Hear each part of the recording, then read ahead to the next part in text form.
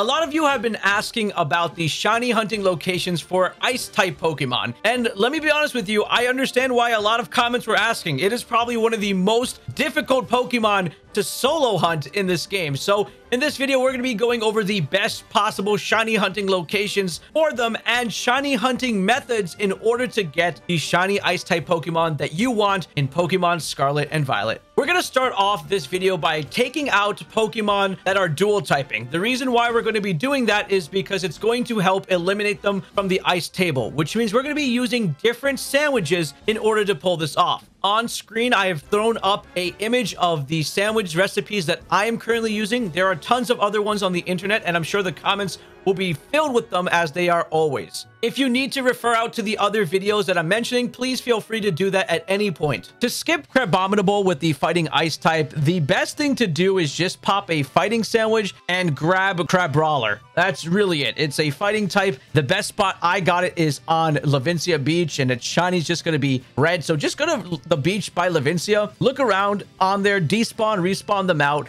And that should be a faster way of getting that to evolve into Crabominable, which is going to be your fighting ice type. And it's a lot better, right, than just trying to go on a mountain and look for Crabominable. This is a best way to isolate this out from your ice hunts and do it separately. So that's also covered in the fighting video. If you're enjoying this video, make sure to hit that like button and subscribe. It helps out a lot, and it means a lot to me that you guys are taking the time to watch my content, and I hope it really does help you. So for Sneasel+Weavile, you pretty much just have to pop a dark sandwich because they are dark ice types, and it's a lot easier when you do that sandwich because it's going to separate them completely out from the other ice types, and you'll only be getting those really spawning around in the area. And simply all you're doing is looking for a shiny, which is going to be a pink one, and since you have that, you not have to worry about the other Pokemon getting in your way. So if you're specifically hunting that, pop that nice dark sandwich, and then you're going to just despawn, respawn all these Sneasels and Weavile families in and out, but depending on whatever spot you think is the best. I just go around Snow Mountain. You can choose wherever you want to go to see them because they pretty much spawn everywhere when you have that dark ice type, and yeah, you'll be able to easily hunt it down. This is also covered in the dark video. If you go over to Puerto Marinada by the lighthouse, there's going to be a Rotom spot. We just talked about this in our last video, the electric one, and you're going to be able to catch a shiny Rotom in this area, and with that shiny Rotom, you're going to be able to get the Frost Rotom by eventually using the specific item to do that and transform it into the ice type, and that's pretty much it. There's not really any footage too much on it, but here is pretty much how you're going to get your Frost Rotom, which is a nice type as well. In our bug video, we talked about Snom and Frosmoth, so if you want to hunt those two, I suggest popping the bug sandwich because you don't have to deal with the other ice Pokemon, and because that is a bug ice Pokemon, it's pretty much going to separate it out, and you're going to head over to this location over here and just climb up and down this hill area. You're going to see a bunch of Snoms on the ground, and their shinies are going to be listed right over here on the screen, and that's going to be able to help you isolate those hunts out and make them a specific hunt versus all the other ones. Or the Frigibax, which is pretty much your Dragon Ice Pseudo Legendary, you're gonna have to just pop a Dragon Sandwich because when you do that and you roam on the Ice Mountain, that Pokemon is going to be spawning everywhere. No matter where you look, you're gonna see Frigibax just running around everywhere. And the best thing to do is just keep walking until you spot it and pay attention to the little tassels on it. Here's the shiny of what it looks like. And we cover this more in the dragon video, but if you want to isolate that specific dragon ice Pokemon, that is the way to do it. You're going to have to pop a dragon sandwich.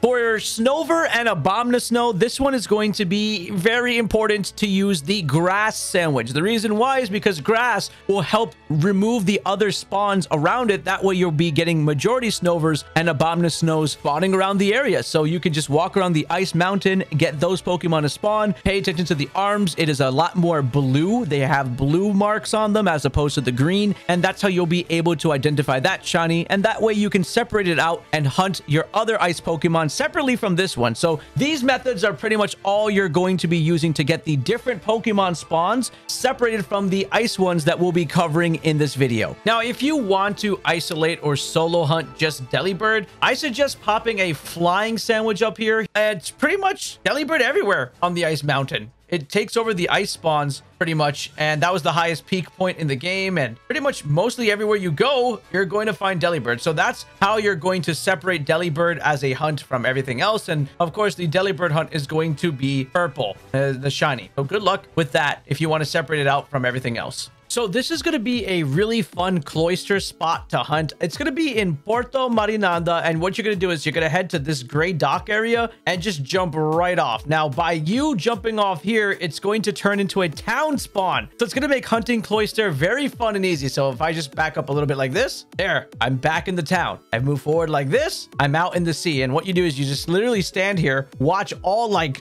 20 Cloysters start to spawn, and they're all going to start to surface. You can identify pretty much if the shiny's there because it's going to be a much more blue color. And when it does pop up and you're pretty sure what color it is, you're going to know. And it's going to be time to get that shiny quick. And just make sure to, you're panning around. Sometimes they'll go behind you, so you want to be careful of that. In the case that they do go behind you, you want to throw out your Pokemon. But yeah, just back up into town like that. You're going to despawn, come back again. Westpow DNC. They're all going to start to spawn again.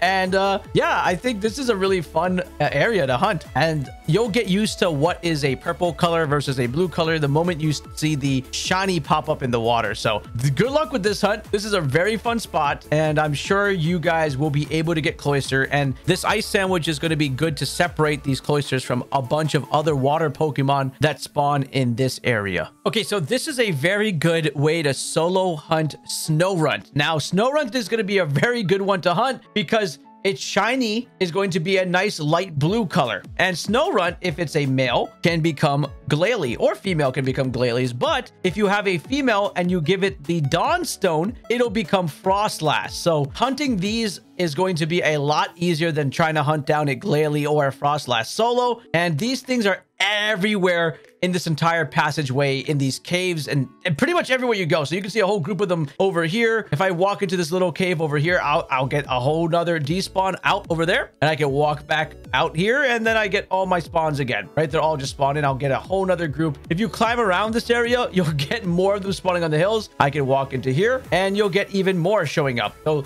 these guys will just constantly just spawn in all these areas where there's caves. So anywhere there is caves around the ice areas, this is pretty much your hunting spot for them. Now, you can go in and out of these caves just to constantly respawn. You also climb up these mountains. You'll find them over here on this path. There's just so many places where you can find Snowrunts. And I think that's the fun part about hunting this Pokemon, is just they're everywhere. There's groups and families everywhere in here. Any little hole or pathway you find and drop down it, yep, you're gonna find a Snorunt. If I see a little cave like this, I walk in it, there's another Snorunt. If I drop down, oh, look at that. A whole passageway of Snowrunts. So have fun hunting Snorunt in here. If you head over to Casaroya Lake and start to look around this area, specifically heading towards the ice mountain, you're going to notice that there's going to be a lot of Avalugg and Bergmites in the water. And if it's a shiny, you're going to notice the yellow ones. And when it comes to the Bergmites, you're going to notice the same thing when you look at them. So if I was to just show you that Bergmite, you're going to notice much more yellow eyes, like a very lighter yellow, and the base of it's going to be yellow as well. So that's how you're going to be able to tell the difference in these shinies. Now, the cool part is you're going to be getting no other types of Pokemon in this area when you go to this specific side of the lake and you head towards that mountain. So wherever you spawn and walk around, you're just going to see Bergmites everywhere and Avaluggs. That's pretty much it. So you have to pay attention to their body. You have to see what they are. Are they going to have the lines? Is it a purple lines? Okay, it is. So I keep moving on. And you can easily despawn and respawn the groups that do spawn out, so you can either swim away from them. The cool part is when you have the ice sandwich and you go on this body of land, you should also get some spawns up here. That's the cool part. So the ice takes over this area that is much closer. So you're going to get them by looking at the mountain and seeing exactly what is going to be spawning around it. So I just go ahead, I look here, and you can keep going back and forth. And that's how you solo target or isolate out the Bergmites and Avaluggs from the other ice Pokemon in this game when it comes to going on that ice mountain, because it is chaotic with how many ice Pokemon are in this game. So this is a great way if you are solo hunting this. So good luck in Casaroya Lake.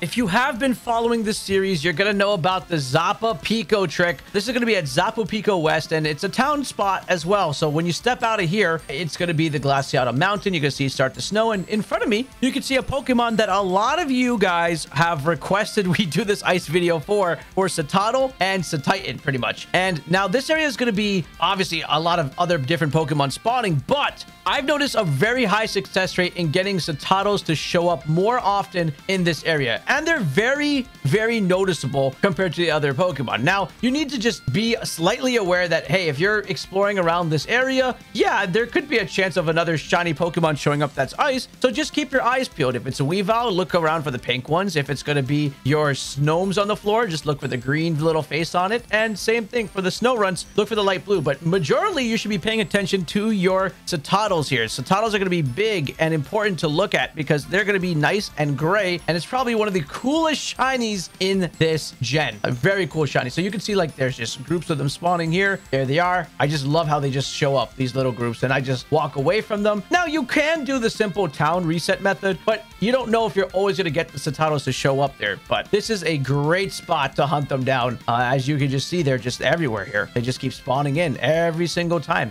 And you can do this until you get a shiny. Now, just keep in mind, you will find them everywhere in this game. The higher up you go, you're going to find more of them. But just realize the closer you go to the Snow Mountain, the more different spawns you get, which means the less Cetoddles you're going to find as often. So if you have a better spot, please let everyone know down in the comments. But I do like this spot because they're so obvious to see against the green grass. And it just makes hunting this, like, look at that. It just makes it so much easier. All right, there you go. Good luck getting your Cetoddles. There's going to be other Pokemon we're going to be talking about, like Cubchoo and Beatric and Glaceon, as well as Glalie. Now, we're not really going to care too much about Frosslass in this video because Frosslass is also a ghost type. So we're going to leave that for another video. But while we're here, there are Glalies. You can see we are talking about these bears. And I've noticed you get good family spawns if you do a nice rotation in this area. Now, the bears are going to be obvious because their shinies are pretty much going to be a pink color. A Glaceon shiny is going to be listed here on the screen so you can tell the difference between the regular one and the non-shiny. And Glalie is going to have clear red eyes, which will really distinguish it from the regular one. And by the way, if you do have Frostlasses that show up on it, it is a purple tassel. And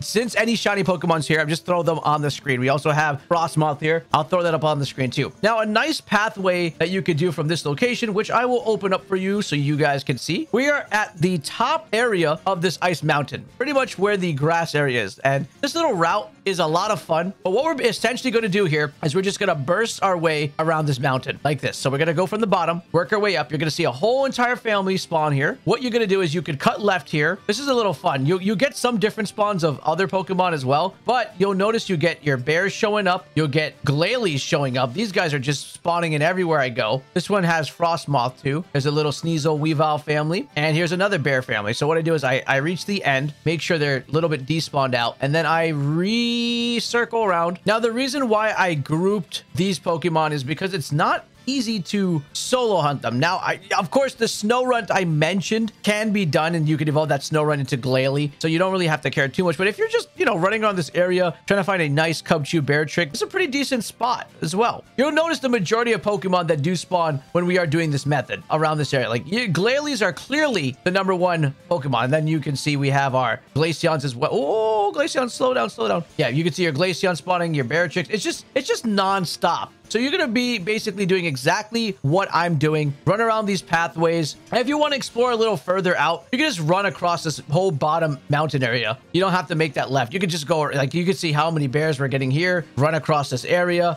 There's a lot of stuff you can do on this snow mountain, especially in this spot where it's a lot more open and Pokemon just spawn without, you know, you having to slow down. So I feel that's pretty good when it comes to these. And family spawns are the best because you can run as fast as you want to hunt them down. For Cryogonal, the best spot that you'll probably be able to get them to spawn will be around here. So I came over to the Glaceon gym area, and right from here, I can find them probably in this pathway here in between this big mountain. There's a peak as well up there that you can find them, but yeah, you can find them here. And the shiny is pretty much going to have an orange glow on the eyes. It's going to look a lot more bluer than that. Okay, so yeah, you can see them as you climb up these mountains in this area, pretty much around the gym area, behind the gym, in these little pathways here. And they're going to find them also at the tallest peak peak in the area. And you can see it up here as well on this peak here. There's another one over here. So pretty much running from up here behind that gym in this little pathway there, that's where you're pretty much going to be finding your Cryogonals. And you're going to be looking for the shiny specifically. Like I mentioned, it's going to be a lot more lighter blue. You're going to see the eyes and they're going to look orange and not be glowing this blue color. The problem when you're shiny hunting ice Pokemon is that just so many different ice Pokemon will spawn,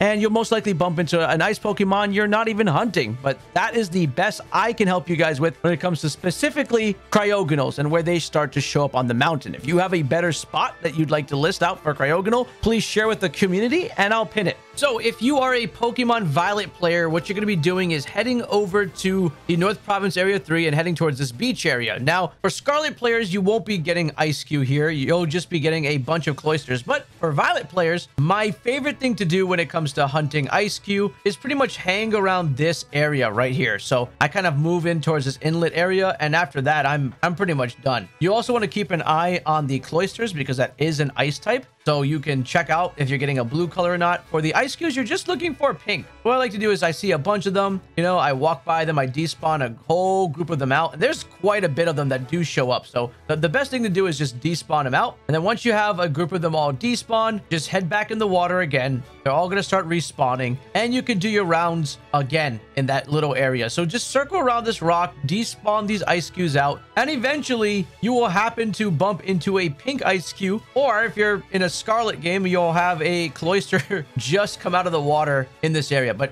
Violet players can also have access to this. So really, this is a hot spot for Eiscue, especially this little inlet area here. So good luck getting your Eiscue. So this is going to be an exclusive hunt for Pokemon Violet players in Area 0. You just have to come to Research Station number 4. And as usual, this is my favorite spot to do this trick on. You're just going to jump off this cliff and head right to that diamond spot right there. Easy. Right from Research Station number 4. And then once you land there, we're going to do the entire refresh trick on top of this rock. You don't even have to really jump on it. And you're going to be looking for an iron bundle that pretty much is devoid of... Oh, he's gone. That's it. Oh no, they're just... Oh no. Okay, well, hopefully a shiny doesn't spawn there, but pretty much you're just gonna walk up to here. They're all gonna spawn up there. You're gonna look for the one with no color, back up, despawn them out, and then come forward. I can't believe they're falling. Hopefully there, yep, there's a falling spot for them. Walk up to the rock, and then they're all just gonna spawn in over there. And once they all get in there, wait for a sec and back up. And before you know it, you're eventually going to have your shiny iron bundle in your hands if you're a Pokemon Violet player. And if you're a very nice Pokemon Violet player, you'll be nice and trade this to your Pokemon Scarlet friend, right? Because you're a nice person, I believe. Now, it is going to be very difficult to get a lot of these ice Pokemon. So another trick that we're going to be using is the simple day skip mass outbreak method, which means if you place your character in an area where these Pokemon naturally spawn, then we're going to be able to start date skipping. So 1, make sure you have your sandwich all ready to go. 2, we're then going to open up our map. That way we can see the entire Pokemon that do spawn. And then we're going to go into our settings and start date skipping. And as we are date skipping, you can see the different Pokemon showing up on our mass outbreak map. You can see most of the Pokemon that we have talked about in this video showing up at their mass outbreaks. And by doing these mass outbreaks, I traveled over to them and I was able to start hunting down. I caught a Frosslass in the Frosslass mass outbreak. I caught 2 Delibirds in the Delibird mass outbreak, which is a flying ice type. And I just decided to go there because it was showing up on the ice type. I also was able to get a Cubchoo when I was hunting because they are spawning around the area during my hunts. I also was able to get a Cryogonal outbreak, and because there were so little spawns when we talked about their original area, the mass outbreak actually was in that exact same spot that I was talking about earlier, and just a lot more, and we were able to get a Cryogonal. So mass outbreak sandwich resetting might be the best way to do it, which means you're just date skipping. And like I mentioned, and if you don't like date skipping, just the night before 11:59, eat your sandwich and wait for the clock to strike midnight, and that's going to be the ice Pokemon that you will choose to hunt during that day, because I want everyone to enjoy. If you want to play the game that way, there's your way of doing it. If you want to play the game by doing date skipping, there is also the other way of doing it, and you can hunt all these ice Pokemon. It'll be very efficient for you, and you should be able to get the specific ice Pokemon that you want. If you enjoyed this video, make sure to check out this one, and you might be able to catch a lot of other shiny Pokemon. I'm serious, we get a lot of shiny Pokemon in these videos. Click it.